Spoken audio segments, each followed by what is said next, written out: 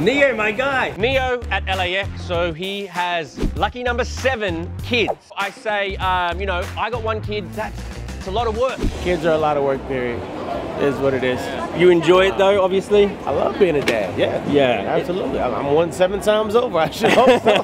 I don't understand. I mean, are these kids in the same city or are they in? Chris, he recently divorced his wife and they've got kids together as well. And I believe he's got other kids from other relationships. So yes, it's hard to divide your time. Right. But he doesn't, but it's not hard for him to divide his money. He says it is harder. I know, but money, it's like, I mean, I'm just talking about simple time. But like when I was like a kid, my parents worked in a liquor store.